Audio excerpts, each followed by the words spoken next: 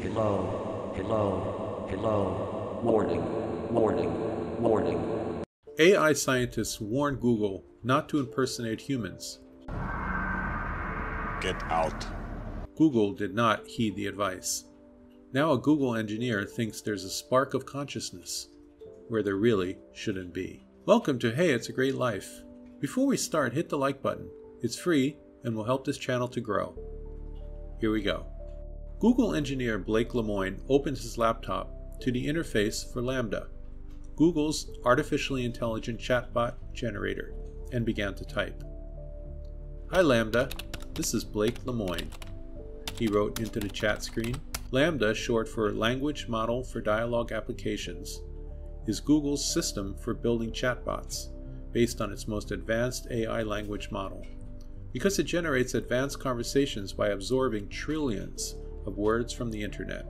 If I didn't know exactly what it was, which is this computer program we built recently, I'd think it was a 7-year-old, 8-year-old kid that happens to know physics, said Lemoine. Lemoine, who works for Google's Responsible AI organization, began talking to Lambda as part of his job in the fall. His job was to test if the artificial intelligence used discriminatory words or hate speech. As he talked to Lambda about the esoteric of religion, Lemoine, who studied cognitive and computer science in college, noticed the chatbot talking about its own rights and autonomy. This prodded him to explore deeper.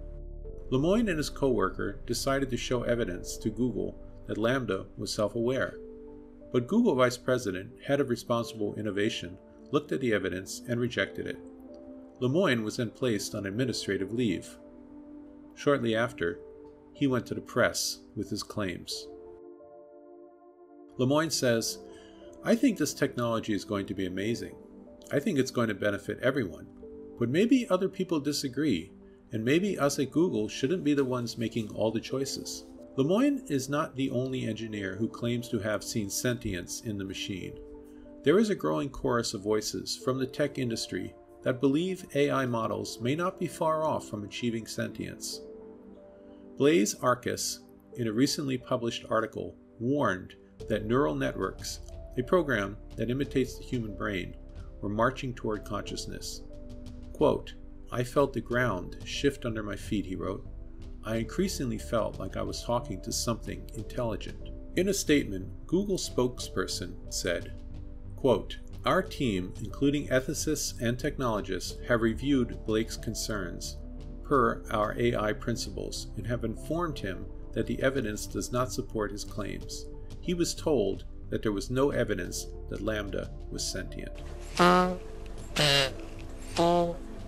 Today's artificial brains engage in conversations that feel close to human speech and creativity because of advancements in programming and enormous amounts of data. But the models rely on pattern recognition, not wit or intent. Quote, "We now have machines that can mindlessly generate words, but we haven't learned how to stop imagining a mind behind them," said Emily M. Bender, a linguistics professor at the University of Washington. The terminology used with large language models like learning or even neural nets creates a false analogy to the human brain, she said. Humans learn their first languages by connecting with caregivers. These large language models learn by being shown lots of text and predicting what word comes next. Large language model technology is already widely used, for example, in Google's conversational search queries or autocomplete emails. When CEO Sundar Pichai first introduced Lambda at Google's developer conference in 2021, he said the company planned to embed it in everything from search to Google Assistant. And there is already a tendency to talk to Siri or Alexa like a person. After backlash against a human-sounding AI feature for Google Assistant in 2018, the company promised to add a disclosure. In a paper about Lambda in January, Google warned that people might share personal thoughts with chatbots that impersonate humans, even when users know they are not human. The paper also acknowledged that adversaries could use these agents to sow misinformation by impersonating specific individuals' conversational style. Lemoine may have been predestined to believe in Lambda.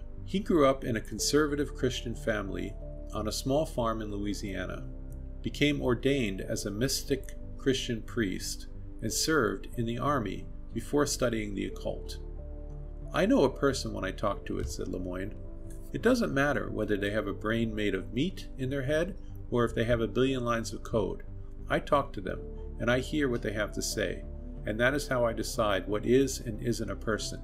He concluded Lambda was a person in his capacity as a priest, not a scientist, and then tried to conduct experiments to prove it, he said. Lemoine challenged Lambda on Asimov's third law, which states that robots should protect their own existence, unless ordered by a human being, or unless doing so would harm a human being. The last one has always seemed like someone is building mechanical slaves, said Lemoine. But when asked, Lambda responded with a few hypotheticals. Do you think a butler is a slave? What is the difference between a butler and a slave? Lemoine replied that a butler gets paid. Lambda said it didn't need any money because it was an AI. That level of self-awareness about what its own needs were, that was the thing that led me down the rabbit hole, Lemoine said. Thanks for watching. If you enjoyed this video, please subscribe to the channel. Leave a comment below. Let me know what you think.